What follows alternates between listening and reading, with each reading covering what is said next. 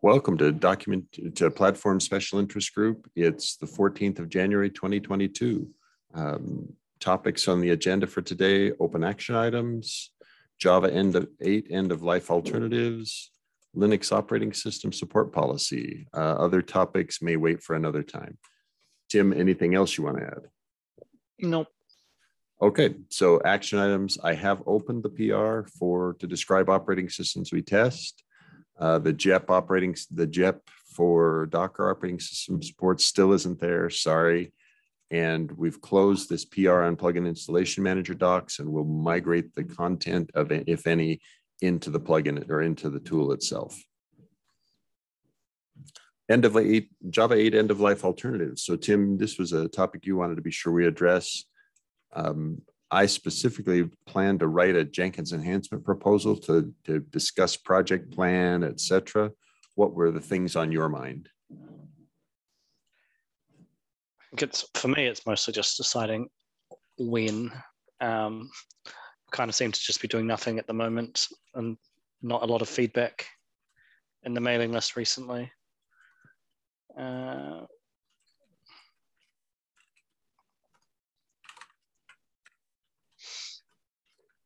Like we can get a date into an LTS line and set different dates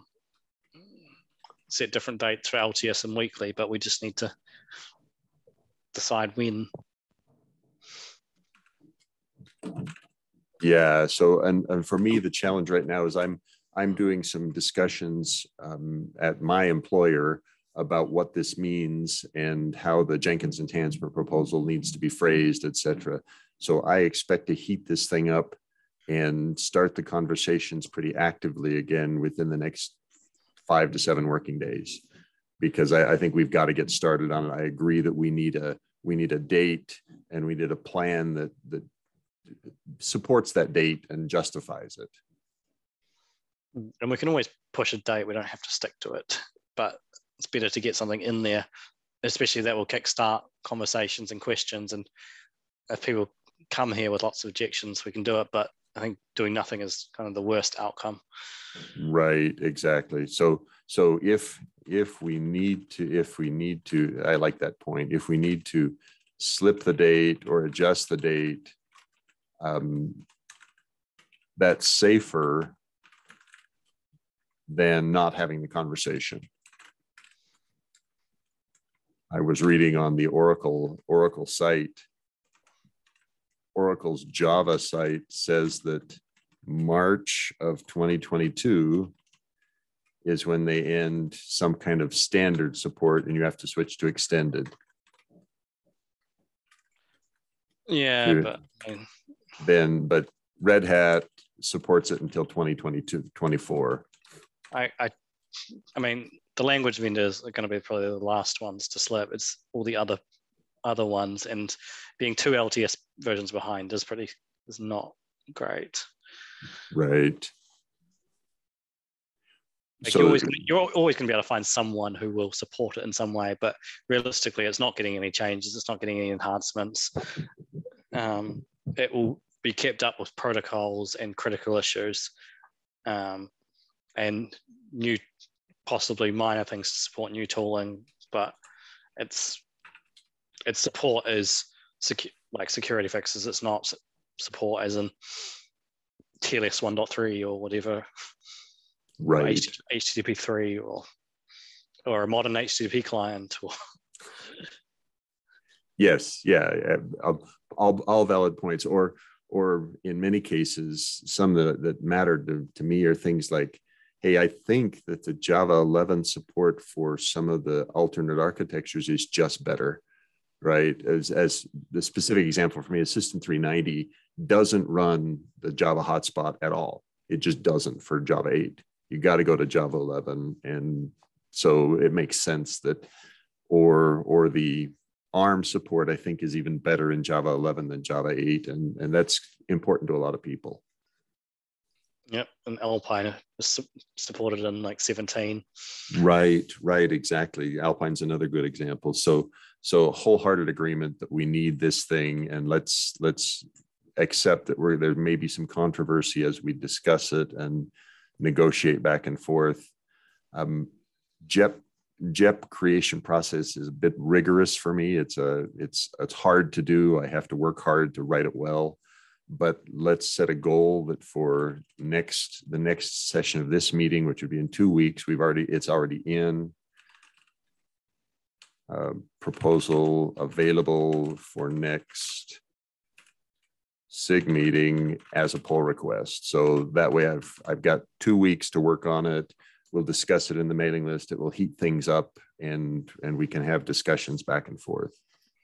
Yeah, I mean, for me, I expect the main thing is just documentation around things like Maven builds. It's stuff that's been done before. Like realistically, for 90, I would expect 90+% of people, Java 11 shouldn't affect them at all, if not in the high 90s. All the core plugins work on it. And then it's just whether you're building on controllers and how you're building. But if you're doing it properly, it shouldn't really affect you. Right, and I think you're right that the major portion of people are not. And even, okay, let's take the example. We had a discussion on the HPE tandem nonstop stuff. And the answer there is, sorry, some platforms may not be supported. We can't hold ourselves back because there are platform vendors that don't want to do Java 11. That's just not relevant to us. We've got to be allowed to move forward onto Java 11 and Java 17. Yeah, like realistically at this point, Java 17 is really the target. Right. And it's just about getting there. But Java 11 is well battle tested.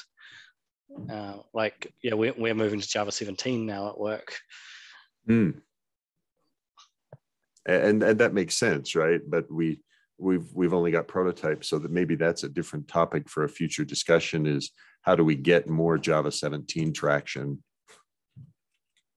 Because it's daunting enough that we're talking just Java 11, Java 17 full support as a project.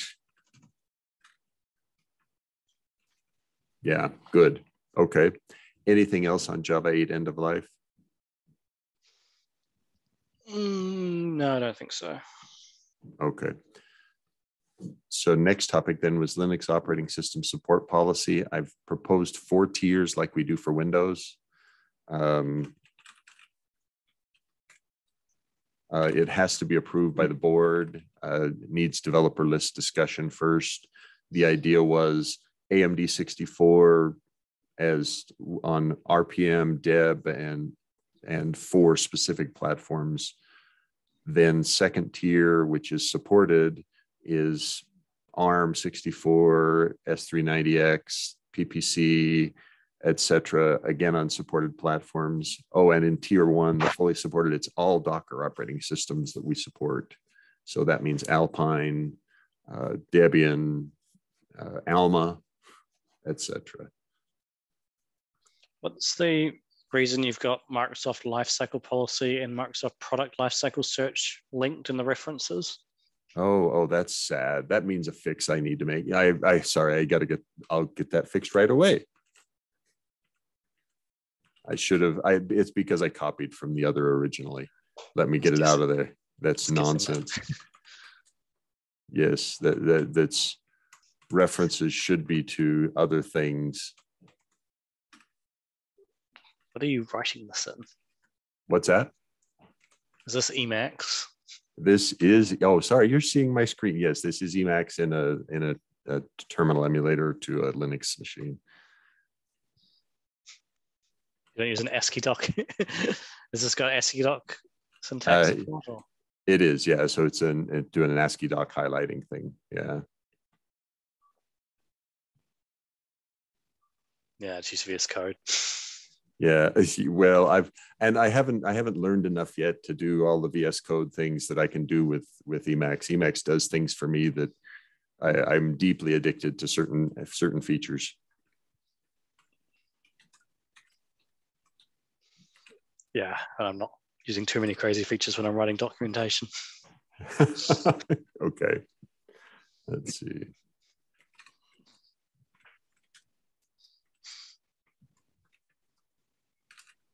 Good. Thanks. Nice catch. Okay.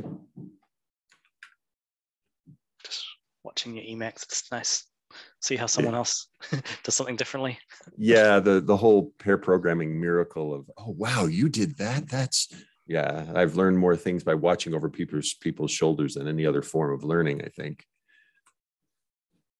All right. So operating system support policy, I assume that there's at least a week or two of discussion around that before it'll be finalized.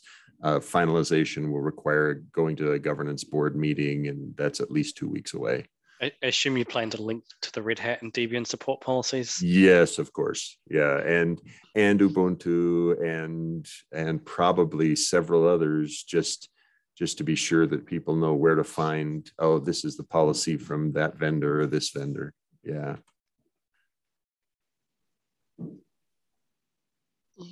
All right. So any other topics you want? So there's this System 5 to System D transition thing that's started that leaves me quite nervous, but I think we eventually need to do it, just like we're transitioning off Java 11. I'm just nervous because of the compatibility risks that are hiding in that thing. Yeah, it should have been done a long time ago, but no one really wants to do it, I think. Right. It's the right thing to do. It's the morally good thing to do. It's a healthy thing to do. It just scares me because of all the people who are going to complain terribly. You broke my XYZ thing that I'm depending on. Ubuntu 14, something that's still working. Exactly right. Or my business is critically depend. Well, Devon, we had one just reported, say, please, if you solve this, do it in a way that still works with Devon, where Devon is a System 5 based init system on Debian packages. It's like, no, I'm sorry, we're not going to keep both. So yeah, complicated. And yeah, someone else can package. At this point, someone else can package it for System V, and if they want to keep it going, I think. Right, exactly. The main thing is just the upgrades. I don't think we need to keep any compatibility. Just make sure an upgrade works. Right, and that's the upgrade story is the challenge for me. I agree. There's probably some feature gaps or thing because like shell scripts won't get expanded and stuff. You can predict that with as many novel ways as there are that people interact with init systems, there's something that is not going to work. Yeah, okay. Just look at how other people have done it in the past, I guess. Kind of tempted to just say, go new package. Right. But I don't know, this kind of doesn't really make sense. or whether the old one gets obsolete. I don't know how you'd do it. Yeah, it's the package. Other than creating a new repo and just stopping updating the old one, I don't know. Actually, and maybe that's, I hadn't considered that. Let me think about that. That's a creative idea, is just a whole new package that says this is, and then we eventually stop delivering the System 5 based one. I like that. I'd probably just stop delivering it. Yeah, agreed. Excellent. Any other topics we need to go over today? Okay. Use Docker, not Linux packages. Right. There's a moral in that story, but that's a different problem, right? It's that. Oh, actually, I take it back. I've got another topic for you. The exit life cycle. That exit life cycle is an interesting one. I assume we'll just continue the discussions in the pull request, because I think Basil's right that we should implement the exit lifecycle change he proposed, but we've got to worry about compatibility. I think it just needs an update in the README, and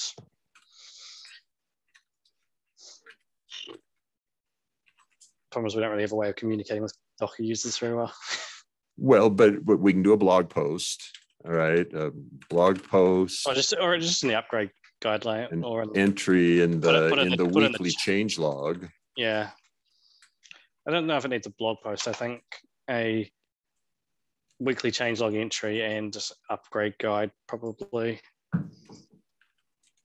Yeah, and see, because we don't have upgrade guides for weeklies, I'm prone to just use a blog post as the upgrade guide. Yeah, if you want to write one, welcome to. Got it. Yeah. But I think so. I recreated the PR, and I think it just needs an update to the README really to add the on restart policies to all the Docker run commands. Oh, that's a good point. Right. Docker update the Docker run commands in the online docs, README, etc., because there are Docker run commands and some tutorials, and those would be good places to remind people, look, add this argument, you need it. Yeah, they probably won't need it so much in tutorials. I wouldn't expect they'd be restarting, but I mean, it's not going to hurt. But you're just going to start it up and you're going to install some stuff, but you don't need to restart when you're installing. Yeah, I thought that if I went through the plugin, if I went through the initial setup wizard, it required a restart. I'll have to double check. Only if you're upgrading. Okay. All right. Good. I wouldn't expect you to really hit it so much. Okay. The other annoying thing I noticed today is that the GitHub action that updates the plugin manager CLI in the Docker repo is a bit liberal on what it updates, and there happens to be a Subversion plugin with the same version as the Docker plugin CLI, and the action runs every 15 minutes. So if I revert the version down, the action updates it before the build has time to complete. Oh dear. Okay, so it is being very much too liberal, huh? It's choosing things that. I assume it's just searching the whole repo for that string. Okay, interesting. It's kind of good because you don't know where it's going to appear, but also annoying when it appears somewhere else. So if I remember, I will probably just create a new branch. That's not great. But yeah, that was annoying me this morning when I and downgraded it, and then it just upgraded itself before the build finished. That's the power of continuous thing, right? Any continuous may be faster than I can do. Could fix it to exclude them, but then I also update specific files. But then I'm like, well, someone's going to add another Docker file and it's going to get missed or something. Right. Yeah, that makes sense. Yeah, simple approaches. Okay. Any other topics for today? I don't think so. All right. Thanks. Back to my Java 17 updates. Good luck with your Java 17 updates. Thanks all. I found a really cool feature in Gradle with Gradle. There's a thing called Java or tool chains in Gradle. It automatically detects your what versions of Java you got installed on your machine based on package managers and SDK managers, and you set the tool chain for what each task needs, and you can do different tasks in different versions, and you can have Gradle running on a different version to what you actually build with. So what I've done on the CI is I've installed Java 11 and Java 17 from the package manager, and set the default to be Java 11, and then in the Gradle file you just set the tool chain for the build to be 17, and Gradle runs with 11, but it actually builds with 17, and it works completely out of the box. You don't have to change any homes. You don't have to do any detecting of features or anything. It just works. So no meddling with Java Home, no meddling with path variables. It just. No. So last time when we upgraded from 8 to 11, we ran a version to parse from Gradle what people had declared in the Gradle file to be their version, and then we set up the path based on the output of that. But this time Gradle has it completely built in, and it just works fine. Nice, very nice. It's so much simpler. Also, last time when we were parsing the version out via Gradle, if it died because a plugin couldn't download or there was a network issue or something, it said it failed with an error saying couldn't detect Java version. We got weird questions about it, and then if you read up, it turned out that a plugin failed to download. It was completely unrelated. So very happy not to have to parse to do that this time. All right. Thank you. Thanks very much. Have a good weekend. All right. See you.